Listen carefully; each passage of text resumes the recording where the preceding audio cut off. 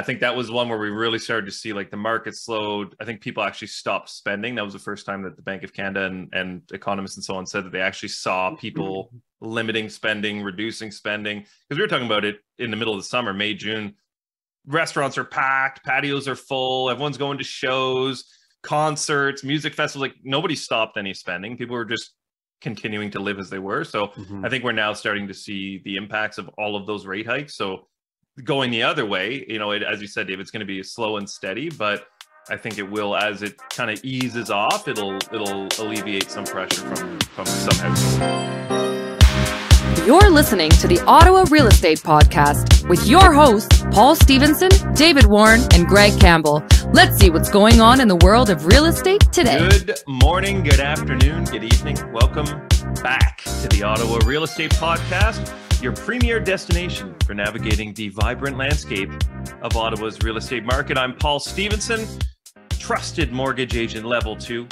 You can check me out at PaulStevenson.ca. I'm thrilled to be your guide alongside the dynamic duo of real estate expertise, Greg Campbell, realtor at the Campbell-Maric Group with eXp Realty, and David Warren, another seasoned mortgage agent, level 2, and owner at Referral Mortgages.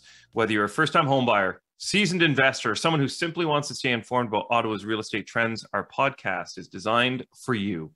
With Greg, David, and myself at the helm, you can trust that each episode is a treasure trove of information, offering a 360-degree view of Ottawa's real estate landscape. Get ready to make informed decisions, uncover hidden opportunities, and embark on a journey that will redefine your understanding of real estate in Ottawa. Welcome to the Ottawa Real Estate Podcast, where insight meets action. That's the tagline. It just keeps going. Like that's just amazing. Kept going and going. That's the show. Done. Where insight meets action. We're out of here. It was a 1.5-minute intro. Oh man, that is a long. I didn't even read all of it. There was actually more, but it was too much. Man, it was too much. Read it all every time. That was like Greg's Cold Notes the other week. Yeah. Oh yeah. Let me summarize this 10-minute article. You know what? With a 12-minute summary. I did look back at the time, and it was 2 minutes. It was only 2 minutes. On 2X. It's exaggerated 5 minutes. It was a long 2 minutes. It was a very informative 2 minutes, David. Don't kid yourself. How was the weekend, everyone? How are we doing? Greg, you turned off yesterday, you said. I did, and it was amazing. I've been doing open houses for the last 4 weeks, and yesterday I had a full family day. We went and saw Trolls. We went and saw the new Trolls movie. Good soundtrack. What was it called? Trolls 3? Band Zone? No, Bro Zone? Band Back Together. Band Back Together. Nice. Band Together. It was great. Nice. At the cinema.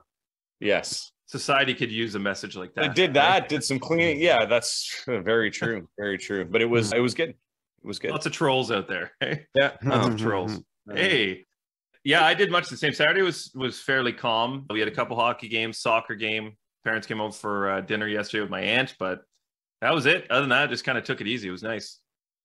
Nice to kind of have some time at home quietly. We're getting into that season. Getting into that season almost. Where, we have a little bit of time. Yes. I like it. What'd you get up to, Dave?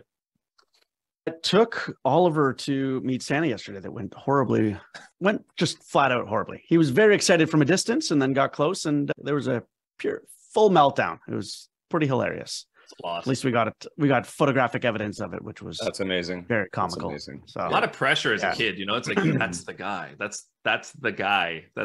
He's bringing me gifts. I better show up, and then the pressure is overwhelming and you just crumble. Oh yeah. And he doesn't look normal, He's giving out candy canes. It's very confusing. The whole thing is overwhelming. Did you guys ask Santa for anything this year? I don't know if you're asking your child. No, Are you asking us? No. Asking your child? I'm talking to my Torep colleagues. I haven't yet. That was amazing. That'll be a Christmas Eve request, maybe. Yeah. It'll be like, you know what, Santa? I'm still here, bud. Yeah. Still loving you. Still missing you. How are we looking wrapping up the year? I know we have the November stats, which were lackluster, to say the least. The last 3 months have been obviously a bit of a not even a downturn. I mean, it depends on how you're looking at it, but slower, right? We've seen rates come down dramatically in the last week, like in some cases 50 basis points. Like I think a month ago we were talking about, 5.79 being a good rate. Most lenders are kind of in the 5.19 to 5.39 range now. So we've seen a pretty big drop there. Bank of Canada held rates. Like there's a lot of positives, even though everything, like the market seems fairly stagnant. I think it was TD that announced yesterday that they see all of Ontario basically entering into a full buyer's market. Did you hear that, Greg, or have you heard that? Certainly seems that way. We've been saying that, but what do we know? What do we know? And I was actually, I forgot to include this. I was at a mortgage approvals party on Friday night at the casino. Huge. Huge party, huge event. Shout out to Brock, our friend Brock. And with all the mortgage brokers there and realtors, the consensus of, what you just said with the fixed rates coming down was that, as much as people speculate or hate on us thinking that nothing is going to happen and it's going to keep going down, the overall vibe is that spring is going to be good. The people that have been waiting will sell closer to what they've been asking for, whether they take their house on or off the market. The ones that sold at less obviously had to go, but everyone's excited. A number that I'm sure you guys know, like everyone's business in general this year, I guess, kind of across the board when it comes to realtors and brokers, I guess, was down about 40%. And that's kind of like Brock was mentioning as like a nationwide level though, right? So everyone was doing the same, but everyone was just kind of down 40%. It's just one of those things that happens, right? And he was just talking about the cycles as we talk about on the show. So, I mean, will it go down more? It's Canada. Will they down the rates so that to boost the economy, get people moving again? I think so, but we'll see. So I was with Scotia. Their area VP covers pretty well all of Eastern Canada on Wednesday morning. And he was stating that their chief economist for Scotiabank is predicting an entire 1% drop by the Bank of Canada in the latter half of 2024. So rate drops not starting until kind of the May timeframe, like we'd mentioned, talked about before, but a full percent over by year end, which, if that's the case, obviously means a very busy market, and they're expecting a very busy spring market for Scotia Mortgage Authority. So that's not just us; that's one of the biggest banks, and they have a massive market share in the market, and that's what they're seeing in their chief economist, who's been pretty well bang on the money for every single rate expectation and market expectation over the years. So if that's the case, then that'll make for a very interesting second half of the year. I think it's going to be pain going into this over the winter for a lot of home sellers, and there's going to be a lot of opportunities and a lot of listings. But as soon as they, if they do start dropping the rates that quickly for the Bank of Canada, then I think we're going to be into that extremely busy buyer's market. Yeah, and for those, that 0.25% is, I think we said last time, was about $20 to $25 per 100,000 roughly. So, if you have a $500,000 mortgage, it drops 1%. It's a decent, it's a good enough savings that people are actually going to have some pressure alleviated. Now, when that happens, as you said, Dave, I think we really started to see, I think the last rate hike that happened before they started holding rates, I think was really kind of the straw that broke the camel's back, to use an old term. I think that was one where we really started to see the market slowed. I think people actually stopped spending. That was the first time that the Bank of Canada and economists and so on said that they actually saw people limiting spending, reducing spending. Because we were talking about it in the middle of the summer, May, June. Restaurants are packed, patios are full, everyone's going to shows, concerts, music festivals. Nobody stopped any spending. People were just continuing to live as they were. So I think we're now starting to see the impacts of all of those rate hikes. So going the other way, as you said, Dave, it's going to be slow and steady, but I think it will, as it kind of eases off, it'll alleviate some pressure from some households. Oh, Greg, you're on mute there. Sorry. I was just saying that, December, things slow down regardless. I talked to some restaurant owners that I know, they were down. Other than a couple restaurants that had just opened, they seem to be doing okay.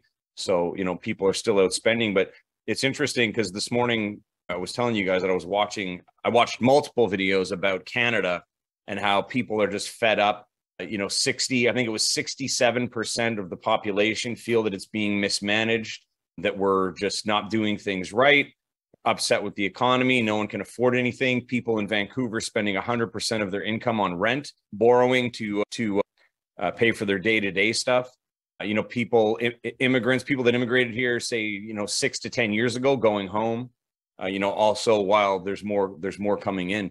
But it just seems that Canada generally overall throughout the world is looked at now as the most mismanaged country in the world. And I guess that's, you got to look at that from mainstream media, production, basically. I'm sure there's other countries that aren't doing as well as Canada, but I mean, from what people see in the big countries, we're in pretty rough shape. So with the housing economy, who knows what's going to happen here? Yeah, I think no matter what, with where cost of living is and all of that, people are going to be upset. And then it always goes the other way too. When the rates are low, like we saw, and the market going crazy because rates, money being free, and people getting free money, that people are upset because the housing prices increase. Go high. So, no matter what the market is, people don't really find that happiness regardless. No, in terms of the market, no. In terms of the general state of living, I guess, it's just, it's hard. And especially this time of year, I think it's hard for a lot of people, but, do what we can, I guess. Well, we saw it there was a Globe article talking about the rise in consumer debt and credit delinquencies. It was a report by Equifax that the average balance of credit card holders rose to $4,119 in the third quarter, up from $3,727 in the third quarter of 2022, and surpassing pre-COVID-19 levels. So, meaning the average balance that people hold is higher now than it was pre-COVID. So we had like a huge drop during COVID, people not spending much money, and that come down. And then the other being there was an increase of 3.4% of people making just the minimum payment on their cards as opposed to making an overpayment. And then the other way, that a drop of 1.5% of people paying off their balance in full. So you've got people that typically pay off their balance in full, that dropped by 1.5%, and going the other way, people only making the minimum payments increased by 3.4%, for an overall Canadian consumer debt of 2.4 trillion, almost an 81 billion increase from the previous year. So obviously that's illustrating that people are living off their credit cards, carrying a higher balance in order to cover, their regular expenses and really just to get by, and which is obviously tough. And coming into, like you said, this type of year, coming into Christmas is when you see people spending the most and grabbing for that credit card to cover expenses even more so. So I think it'll be interesting to see in January what the Christmas sales numbers were like. I bet this will be the lightest Christmas in years. I bet this will be the least amount spent at Christmas, and I think it's a good thing. Especially when we know that most of our money goes elsewhere and doesn't stay in our pocket or stay in our country. I'd be interested to know from anyone listening of whether you're planning on like spending less, more, the same as previous years, even, how it's kind of impacted anyone listening. Yeah, I think you sent something a little while ago, Dave, about someone had said, I think it was Warren Buffett, said that like the next 12 months from like a stock investment sort of business growth standpoint, that the next 12 months will be like outrageously detrimental for retail stores. Like people, now that we said, like as rates have now increased and people are limiting spending, that they're going to get kind of the brunt of like that money will no longer be spent at those kind of additional choices. I don't know, like voluntary purchases, right? It's going to be spent on gas, which is more expensive, food, which is obviously more expensive, and so on. I should also comment too, I know we've talked about this off air, but we did receive some emails and comments recently with regards to us being maybe directed in our comments. And it is hard, especially when we're having an open conversation. We're talking about federal budgets, spending, the economy. Like there's going to be criticism and there's going to be compliments, like we try to be as nonpartisan as possible, but no matter what, like we're here to kind of give our opinions, and obviously our opinion is going to be different from everyone else. Like that's why it's our opinion, and Dave, you have yours, Greg, you have yours. All of our opinions differ most of the time, but we try to see everyone's angle. And I think that's the most important thing. And I think that's something we have lost maybe in Canada over the last few years, is that ability to actually have our own voice and say what we think and learn from other people. And if you have a different opinion, you tell me, I learn from you, you learn from me, and we collaborate. We share ideas. And I think to add to that, I think it's very important for people to understand too, that listen to our show, understand why they're listening to podcasts in the first place and not really listening to mainstream news, is because the mainstream news you don't get the real personality of the person speaking about the news that's been written for them or with them to be presented, right? We're just sitting here having a conversation about us. You tune in, you like us or you don't like us, and you tune out. And also unplanned, like none of this is about. Scripted, right? We don't have teleprompters, like we're literally just chatting. And we hope there's value. I think it actually surprised a lot of people how little prepared we are. Yeah. These recordings. Well, we know there's definitely no teleprompters, guys, to tell us that. I just wanted to go back. I did put a graphic in there, Stephen. If you can pull it up, it says TD Economics states that Ontario is entering a province-wide buyer's market for the first time in history outside of a recession. Sales to listings ratio at lows not seen since the 2008 financial crisis and 90s housing market collapse. So you can basically, it shows from 1988 until now. It says sales to new listings ratio. So percentage-wise, you can see around 2021, 22, it kind of plummets and then starts to go back up again, probably as COVID recovered. And then now we've seen it at, again, like they said, it's the lowest it's been since 1993, it seems. Yeah. And I mean, it could still go down a little bit. I don't know how much more, but I definitely have a sense of that, at least over the next month. And at what point does it become a buyer's market? I mean, that chart certainly shows that you would think it's hard. Maybe not on paper, but certainly is. It's tricky too, right? Because there's some neighborhoods that will never be buyer's markets, And again, like we always say on this show, it's specific to a neighborhood and the type of product. So you can't judge this economy or this, a graph like this on, it's general information. Yes, it may affect certain areas, and it affects certain areas more than others, is what I should say. Well, and those smaller markets aren't really creating that many numbers as far as listings or sales that are going to impact the broader province. Obviously, being in Ontario, the numbers in the GTA are going to be like the majority of what the stats make up, as opposed to maybe an Arnprior or a Carleton Place. What they're doing in their market is not going to impact these graphs as much. They obviously play a part, but to your point, when we're looking at, and it's the same with the average, I know we have the numbers for November of the average for prices, but again, that's the average for the entire board. But each neighborhood, each area is different and makes up that aggregate. I have an interesting comment. I didn't think of this because, of course, I didn't write it down. The people that I've spoken with, investors from Toronto, you remember a few years ago, tons of investors from Toronto, Vancouver buying in Ottawa, tons. And, this was pre-COVID. It started, then it kind of went through it. Now what's happening with a lot of the developments that just closed within the last 6 to 12 months, you'll find in Ottawa, you'll find maybe a street. Let's say the street has 20 homes on it. I will tell you that almost 40% of those homes will have been investor purchased from Toronto. And now there are some that are holding on, but there are some that are selling, because if they don't sell, they can't hold on to what they have in Toronto right now, where they live or their other investments. So those are the homes that are selling for a lot less, especially in the city right now, because they have to let them go and they're just taking, they're walking on it basically and losing.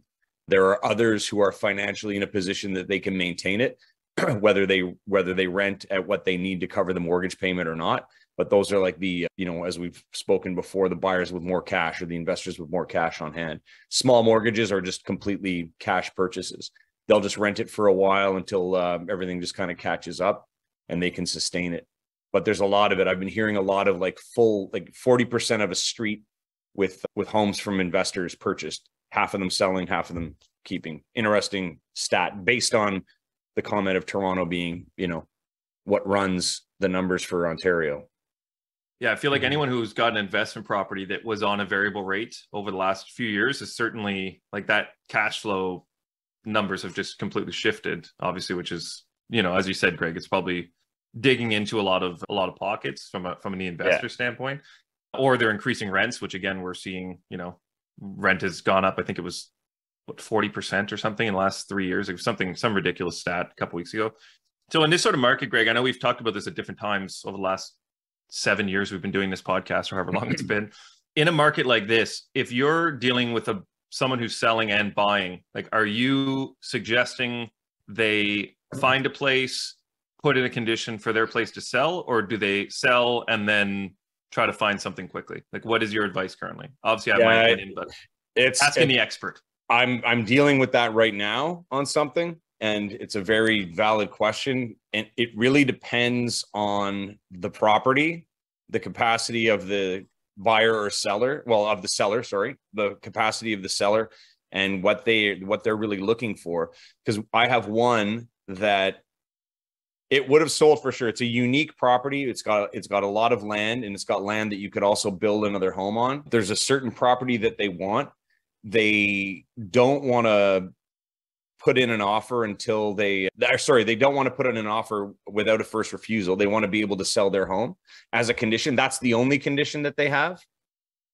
So it's been on the market for a while. So we're going to go ahead and try to do that. But for their home, the conversation is what's it worth now at this point? Because it's so unique. And they were pushing, for me to price it. I priced it and I said, but it's so unique, we need an appraisal on it. But then I just paused on it because the market started changing. And I'm like, if we get an appraisal today, in 30 days, there's no way in the world it's going to be the same appraisal, just because things were dropping so quickly. So they waited. So now what we're going to do is we're going to put it on exclusively off market through me, obviously, at the price that they initially wanted, see what kind of activity we can get. And then if we get the right activity over the next 4 to 6 weeks, then we're going to go ahead and submit an offer, basically, without a first refusal, waiting for an offer, or knowing that the property is desired. So it's tricky, but I would definitely find something that you want. I would submit a first refusal on anything. I would make every offer conditional on selling your home, as long as your home was priced to sell. And for anyone that's thinking of that, if you're going to put an offer on a home conditional on selling your home, your offer needs to be aggressive. It needs to be probably close to the asking price, or else they won't accept it unless they've been on the market for months. And you have to be realistic with your pricing. Your house has to be ready to list before you even submit that offer. When the selling agent asks your agent, is the house ready to sell? If they say no, it's like get the fuck out of here. You need to be ready to go within 48 hours. And that's what I told my guys too. So they're actually getting their house ready this week. I'm taking photos and video this week, and we're going to put it up exclusive, available for anyone who wants to shop, over the holidays or through the winter. And we'll see what happens with it. That's Good it. Answer. Should we touch on some talk about listing and everything? Let's touch on the stats a little bit from November, because I think they're, even looking at the new listings or months of inventory, price points, it's, not really that surprising of, prices having dipped slightly, 1.6%. Yeah. Month over month. Yeah. I mean, what's from year over year. Sorry. Yeah. What's your take on it, on them, Greg? On the stats, I mean, it's kind of standard. We're down, and we're, 31.8% below the 5-year average, 27.4% below the 10-year average for the month of November in terms of sales. Year to date basis, home sales totaled 11,421 units during the 11 year to date. And that's a decline of 11.7% from the same period in 2022. So, I mean, it's, if you look at the cycles and everything, this is it's just part of it. And, I've been saying for a while, I think we're going to flatline. I don't think things are going to dip much more than they are. They're going to, it's going to get pretty stagnant over the next month and a half anyways. But I don't know, man. I'm always optimistic that people will continue buying and selling. And the main reason I say that is because I'm still getting calls from buyers. I've got 4 properties up for sale now, and they've all had showings. We're close to an offer on one because it's priced more competitively than the others in the market. of that product. And I got a call. Like I posted a reel of a property the other day. I got a call from a friend of mine. You know, she's like, I think this is the house for me and my family. So, you know, it's people are ready when they're ready to buy. A lot of people don't pay attention to the noise, and the ones that pay attention to all the noise are usually the ones that end up losing out or get caught up in the compulsive buy of like, oh my God, this opportunity is never going to happen again. I need to buy today. This opportunity is never going to happen again. Of course it's going to happen again, but don't get excited about it. Make, you know, a deliberate move. Yeah. I wonder too, if people that are thinking about buying, especially when they see, you know, rates are decreasing, they're kind of going through that. I know, again, we talked about this off air, but I had 2 clients recently, and we talked about this last week, actually, about Dave and I being able to actually float rates down. So, you know, if you locked in previously and you don't close until end of December, we can actually speak to the lender and have the rate decreased to what the rates are today.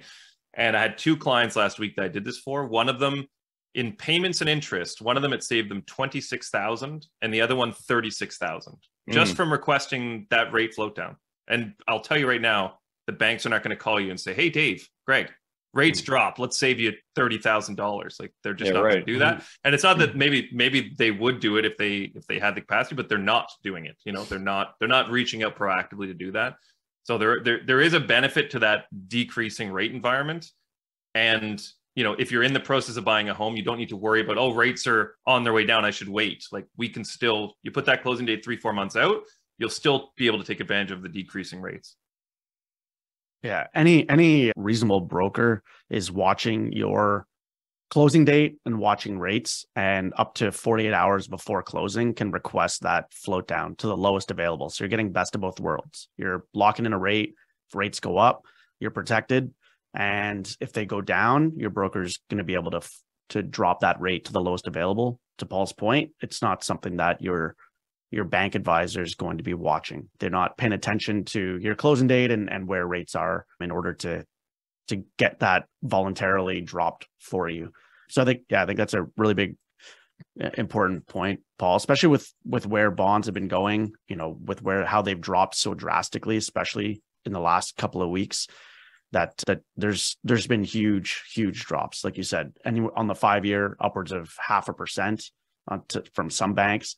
And that's on the 5-year, but also the 3 and 4 years have been dropping as well. So certainly speak to your advisor. If you have an upcoming closing, ask where they're at. For those that are in the commercial market, the bonds, the CMB has been coming down as well drastically in the last couple of weeks, which has really helped from a qualifying on commercial or multi-res properties too. Yeah, in one case, the client was doing a transfer. It was a renewal that was coming up, and they were doing a transfer, and their original rate was 5.94. And we booked that in September, and now they dropped it down to 5.39. So it's like outrageous savings. Like, they're just like, oh wow, you know, $250 a month in payments alone is, you know, makes a huge difference. So all that to say, Greg, good time to buy. Buyer's market. Hey, man, you know what? It's like I say to my buyers, like, right now, they're just like, oh, what do you think about, you know, starting here? I'm like, let's go for it. Like, I had to make that plug because someone made a comment last week. Hey, here's Paul's weekly prompt to buy. Let's go. Pump it up. Yeah. Oh, man. So I think it's also important to just go back to the stats for a minute. You know, there's the new listings, there's an increase of 2.7% from last November. And the new listings are 8.4% above the 5-year average and 10.4% above the 10-year average for the month of November. So that's substantial. And there's a ton of like active listings, 2,752. It's a sizable gain of 15.8 from the end of November 2022. So active listings are 53.9% above the 5-year average for the month of November, which is massive. And active listings haven't been this high in more than 5 years. Now, we had a shortage of listings for a long time. Remember, there was like 30 weeks of inventory or something at one point. So there was like 100 homes for sale in the whole city. Yeah, on the Orb listing, they've got the months of inventory for 2023 at 2.3 months currently, compared to 2022, 1.6, and then 2020 and 21 were 0.8 and 0.9. So not even a full months of inventory. When you go back to pre-pandemic, 2019 was 1.6, 2018, 2.4. So actually more inventory than we currently have. 2017, 3.2, 2016, 4.8, 5.7 the previous year, 5.5. So even in 2014, 2015 was as high as 5.5 months of inventory, and we're still sitting at only 2.3. So it does kind of illustrate that there's not, over those years right now, we still don't have a ton of run up. Like if those people on the sidelines, when and if they decide to get back in, and likelihood is when the credit card debt kind of comes down and rates start to come down and stabilize, or there's some positive news in the market. As soon as there's one news article about the major banks dropping their rates, because right now they have, but they haven't made it in the news cycle. Like the Globe and Mail hasn't talked about TD dropping their rates, or about Scotia or RBC where they've dropped them slightly because they haven't been huge drops. But as soon as that hits the news cycle, that's when becomes positive news that people kind of come back. So looking at that the listings ratio of 2.3 months, there's not a huge ton of run up. Like it doesn't take much for that to be depleted pretty quickly. So I'm curious, from a go forward basis of how much more we add to that before that starts to come down, and whether that comes down during the winter months or coming right out of it. But and spring market too, always just a matter of time. As we've seen historically, the spring market is always kind of a race to the bottom for lenders. Like they know that's when the peak of transactions are happening, then in kind of mid to late summer. So they do oftentimes, probably no coincidence, but there's usually a decrease in rates come February, March, kind of leading into that spring market. So we'll see what happens. But yeah, I think over the winter, as we talked about, I think we'll see some listings. Either the sign will disappear, as you mentioned, Greg, or they'll just come off Realtor altogether, and then they'll repost in, late February, early March, and hope to get some of the, like a fresh look at their property. Yeah, I think there's a lot of that. There's exhaustion right now with some sellers where they're going to pull it off like now, basically, until probably the second week of January, which is fair. You know what I mean? I can understand that just over the holidays, unless the property's vacant or whatever. But I mean, if you got your house all ready for Christmas, you got family, and you've been on for, let's say, 3 months, I can appreciate that. Even though, as I've said before, I'm a big believer in holiday and winter selling. Yeah, me too. But like I said, my last 2 homes have been bought. Right, exactly. Yeah. But from that angle, I can get it. Like, it's just exhausting for some people. I know a few. I actually know a few elderly home sellers who've done that. And, one of them is a property that my clients are interested in, but they do have a house to sell. So I'm in contact with the agent, and we're just kind of like, okay, like we're almost ready. Let's just wait it out. And so they're like, yeah, whenever you guys want to do something, let us know. Well, let's not also forget too that when you're listing your home, it's a very unnatural condition in your house. Like your house is never that clean or organized, except for that 1 hour window when people are coming to look at it. Yeah. But going into the holidays, you're having family over, Christmas or Hanukkah or whatever you're celebrating, there's going to be, family gatherings and, wrapping paper, and everything's going to be out of sorts. So I think people are probably like, let's just take the month, enjoy the holidays, and we'll get back at her in the new year. Yeah. Just don't take That's all I have. That's all I have for today. Let's slide into the mood boost. Yes. You got a couple for us? Boost 3. I have 3. Number 1. Why do chicken coops only have 2 doors? Because if they'd had 4, they would be chicken sedans. Wee! Coops. Ooh-wee! Number 2. A woman is on trial for beating her husband to death with his guitar collection. The judge said, first offender? She says, no, first a Gibson, then a Fender. It's my new sound. Woo! And number 3, my wife caught me standing on the bathroom scale, sucking in my stomach. Ha, not going to help, she said. Sure it does, I said. It's the only way I can see the numbers. little holiday eating joke, I like it. Oh, where'd Paul go? We lost I'm him. here. He gone. I'm back. He I'm gone. back. Sorry, guys. He gone. I don't know what happened there. Vanished. Thank you, everyone, for tuning in. Next week, we're going to be doing our live show Monday afternoon. So if you're listening to this now on Tuesday or sometime during the week, Monday at 2 p.m., we're going to be live on YouTube. It'll still be released Tuesday morning if that's of interest, but it'll be an interesting show. It'll be our last of the year until the new year. And guys, I'm excited. I don't know about you, but I'm pretty excited. Luca's coming down, and a client, Matt Williams, is coming down. Matthew Williams, he's going to stop in and join us. Yes, and from a long time, UK. another long time listener, a realtor in the Valley, but Kevin Cosgrove will be there giving us an update on the Carlton Place and surrounding area market. So should get some good fresh take. It won't just be us talking about buy. You know, it's a good day to buy. December 12th, 2023. Get out there. Get out there and do it. Yeah, thank you, everyone. If you're listening, leave us a review. You know, give us a like, give us a follow, share. And the episodes are released. I don't know where, if you're listening, watching, but they're released on YouTube for video and then for audio on every streaming platform. So, you know, Spotify, Google, Apple Podcasts, etc. So we'll see you next week, everyone. Have a good day. Have a good week. Bye. Have a great all of that.